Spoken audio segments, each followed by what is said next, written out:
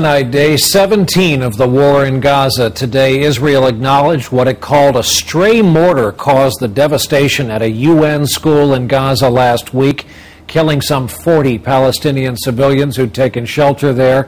Today, Israel continued pounding positions in Gaza. They sent more troops into Palestinian territory, even as Hamas militants managed to fire dozens more missiles across that border into Israel.